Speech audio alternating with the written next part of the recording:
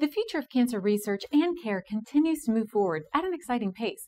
Dr. Peter Shields is here to share what's next. What exactly is a comprehensive cancer center? This designation is a specific review process that shows that we are not only conducting high-quality research, but that we're making an impact with that science. Why should a cancer patient choose a comprehensive cancer center? At the James at Ohio State University, we're all these super specialists. The other thing that's very important is the access to clinical trials. We have patients who are getting drugs that are getting approved today by the Food and Drug Administration that we were giving to patients years ago and now are alive because of that. How do research and care delivery go hand in hand here? We have a researcher who has a good idea. They need to get access to the patients, to maybe their tumors that are removed in surgery. They could do research on it. It goes back to the clinicians. And that approach is an important distinction that happens in these comprehensive cancer centers. Learn more at cancer.osu.edu/blog.